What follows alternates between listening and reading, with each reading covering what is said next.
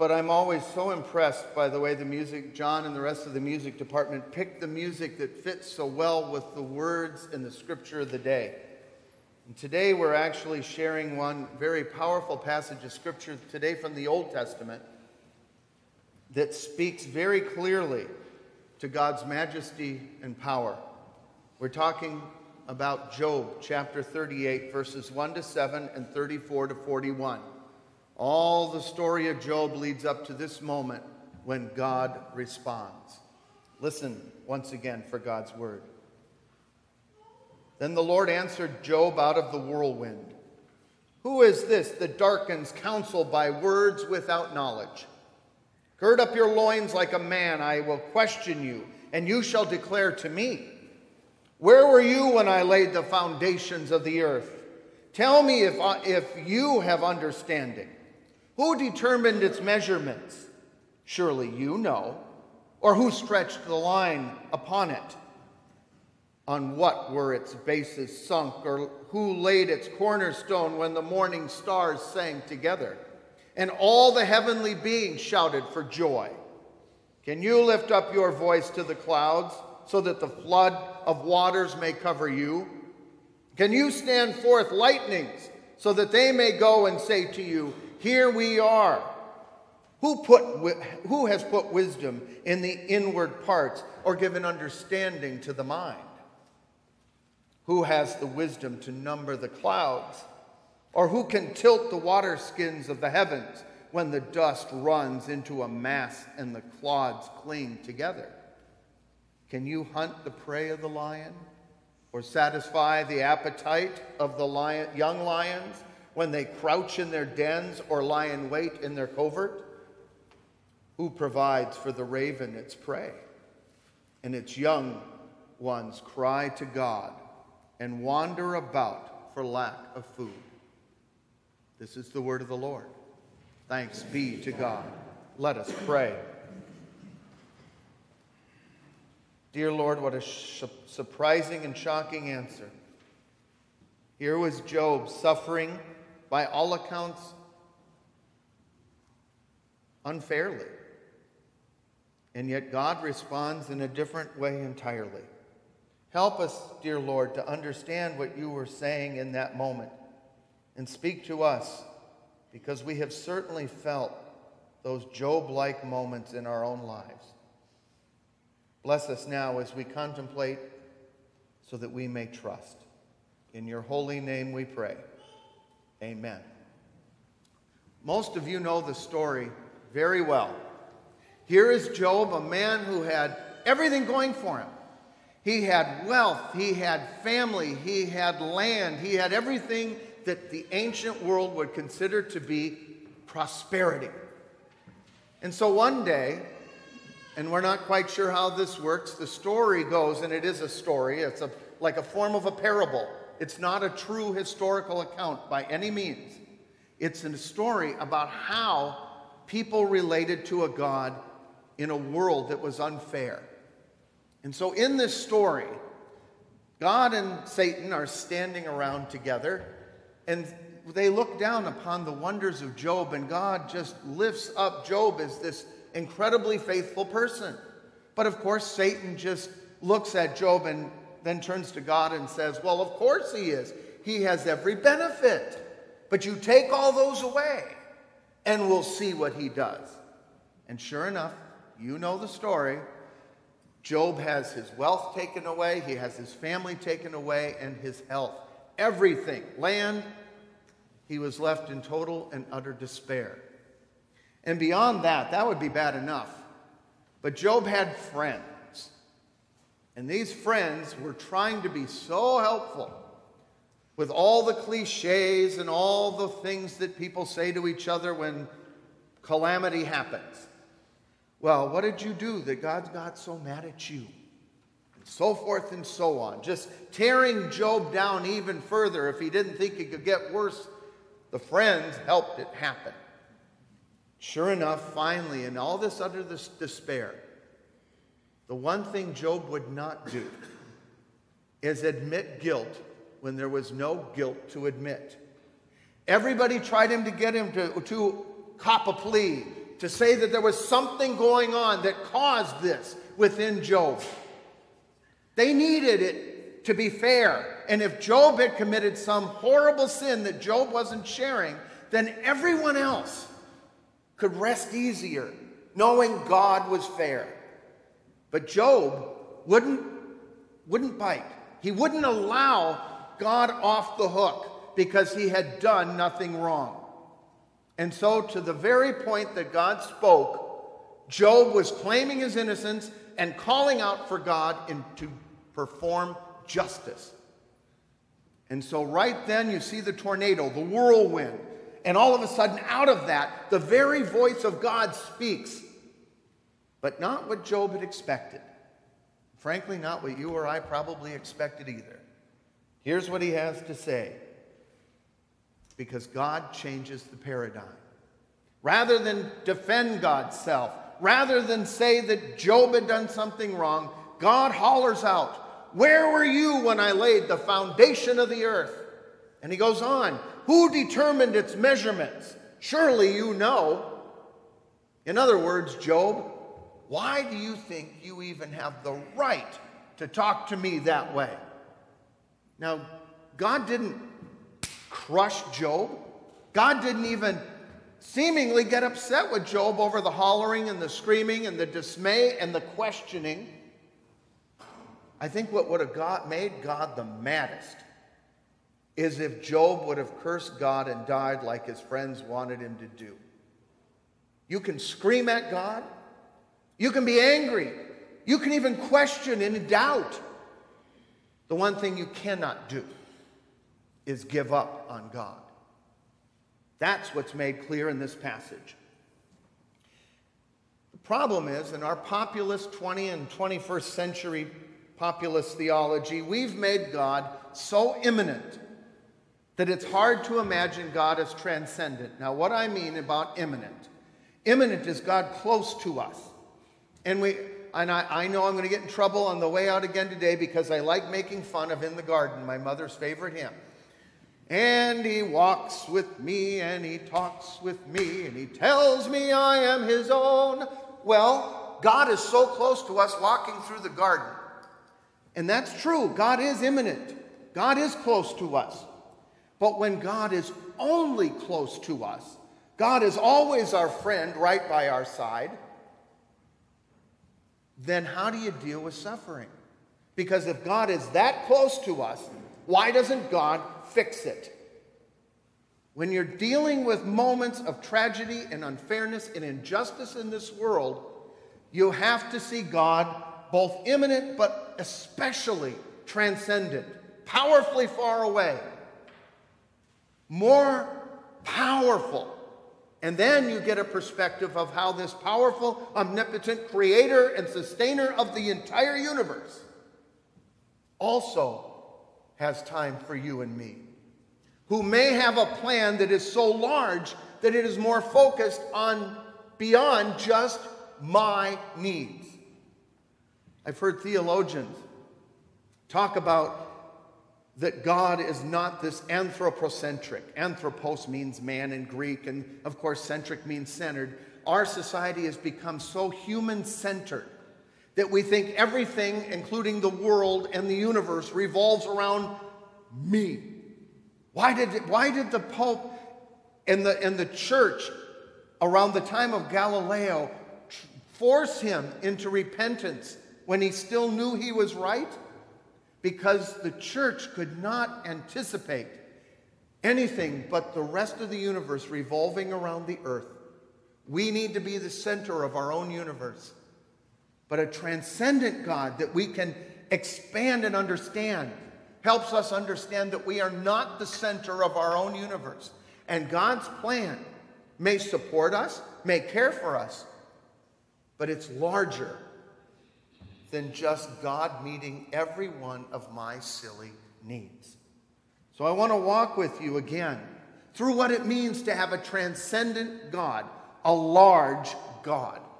Because in my life, when I've doubted the most, when I've questioned the deepest, I haven't focused on the God who's near to me. I've had to focus on a God who's powerful enough to transcend my little needs for a greater, larger plan to bring all things together in the future as God works through it in the present. I need to see a big God in bad, difficult moments. And so I want you to ponder with me when God screams out through that tornado, "Where were you when I laid the foundations of the earth?" What does that mean? Here's what it means to me. Visualize for just a moment the oldest known and most distant galaxy is 13.2 billion light years from the earth. How do you even comprehend that? And we observe it as it existed 570 million years after the Big Bang. Space and time were created in the Big Bang, and they were imbued with a fixed amount of energy and matter. That's how the world began. And as a person of faith, I believe that's how God initiated evolution and the creation of humanity through that event. Great clouds of these primordial elements coalesce through gravity to form the stars. In 1964, a couple of scientists from Bell Laboratories, their names were Arno Penzias and Robert W. Wilson, sat down together as they were developing satellites for Bell Laboratories. And they kept being frustrated because they couldn't get rid of this noise, this resonant noise that seemed to come in all directions. And over a period of years, they brought in scientists, physicists from every major university around the world to figure out what was that noise. And they came to realize that that noise was the echo of the Big Bang, which is still ringing billions of years later throughout the universe, still existing and making noise. God still reigns in creation. By the 1970s, physicists began to think of alternative scenarios for the universe's evolution. Say you tinkered with the value of gravity or altered very slightly the strength of the electromagnetic force. How would that affect the path of the universe's evolution? They played all those scenarios, all those little games, and they realized something extraordinarily profound. You change any of the evolutionary process in even minuscule amounts, and you destroy life itself. For example, gravity is roughly 10 to the 39 times weaker than electromagnetism. If gravity had been 10 to the 33rd time rather than 10 to the 39th times weaker than electromagnetism, the stars would be 1 billion times less massive and it would have burned out 1 million times faster. No life. The nuclear weak force is 10 to the 29th times the strength of gravity. Had that weak force been slightly weaker, all the hydrogen in the universe would have been turned to helium, making the opportunity to create water impossible. And without water, no life. A strong nuclear force, you change that by as little as 2%, would have prevented the formulation of protons, yielding a universe without any atoms. No life. Decreasing it by 5% would have created a universe without stars. If the difference in mass between a proton and a neutron were not exactly as it is now, roughly twice the mass of an electron, then all the neurons would have become protons or vice versa, and there would be no life. Goodbye, life. There would be none. The list of things goes on, and I don't even understand what I told you, let alone what I would tell you if I kept going.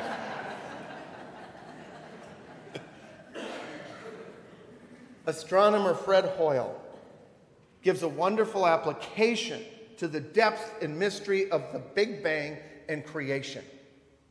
And here's what he said, and I just want to quote it. It's just a short paragraph. The fine-tuning of seemingly heterogeneous values and ratios necessary to get from the Big Bang to life, as we know it, involves an intricate coordination over vast differences of scale, from the galactic level down to the subatomic one, and across multi-billion-year tracts of time. Now, Hoyle was the gentleman who used and created the name Big Bang for the beginning of creation. But even he has questioned the very legitimacy of his own metaphor of an initial explosion. An explosion, he goes on to say, an explosion in a junkyard does not lead to sundry bits of metal being assembled into a useful working machine. Now, I thought about that. It would be like an explosion in a junk car dealership, a junk car lot. And they're exploding. And then when the dust settles, you find that all the exploding metal objects fell together into a perfectly built Maserati. Red, please. Now, Hoyle would say, you can re-explode that junkyard several billion times. But I don't care how many times you do it, you're never going to get the perfect red paint job, cranberry please, that I really want on my Maserati. You can do it billions of times. And you can explode it without any kind of creative power to manipulate it, and you're never going to get that perfectly scratch and dent-free Maserati, no matter how many times you blow up the junkyard. Now, that doesn't mean that the junkyard didn't blow up, but in the midst of the explosion, according to Hoyle, you have some power, some creative power that manipulated the parts, did a mint cranberry red paint job on my Maserati, and then when the dust settled, it lays there beautifully. Big Bang alone, there's no possible way.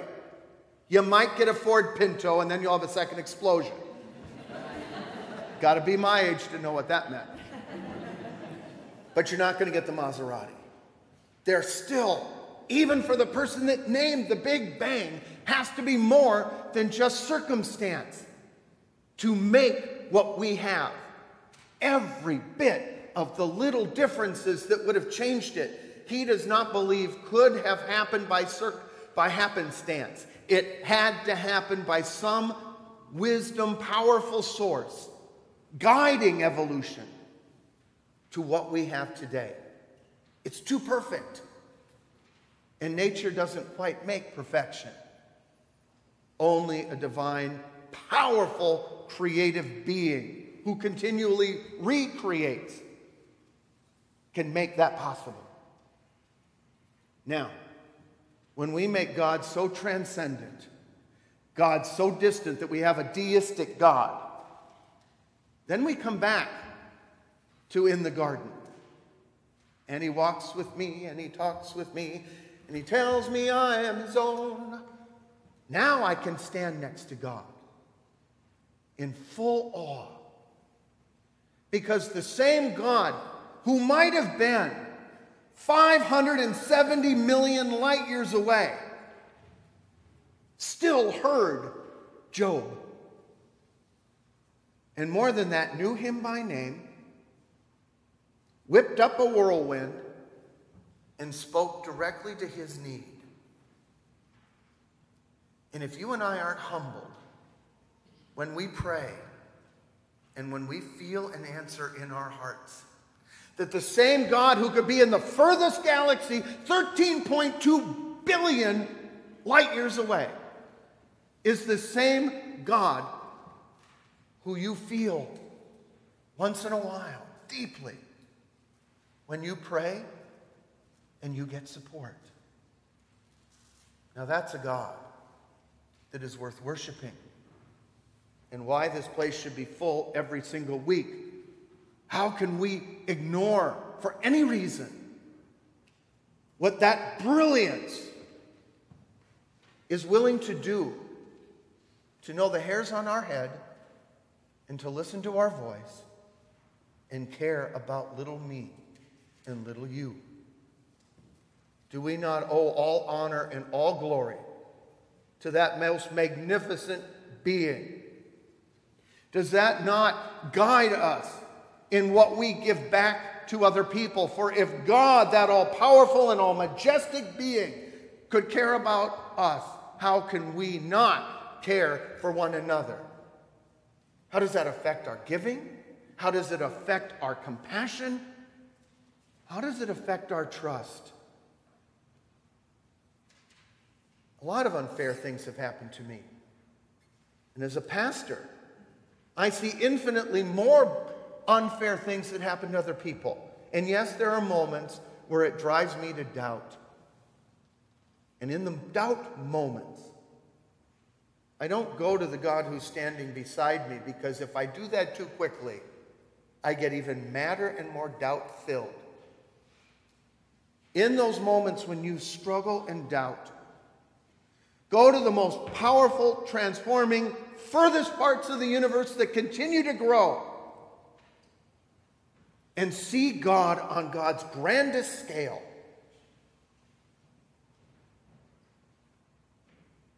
And then all you can do is place your trust in that aspect of God. And then you can deal with the unfairness and the injustice of this world, knowing that that powerful being has a plan that's larger than just my centered life. And I will trust in it, even when I don't understand it. I have no clue what 10th to the 39 anything is. But I can trust in the God who is greater than that understanding. Hold firm in your faith. Trust and renew your commitment to that powerful, almighty one who still knows what breaks your heart and will heal it anew. Amen.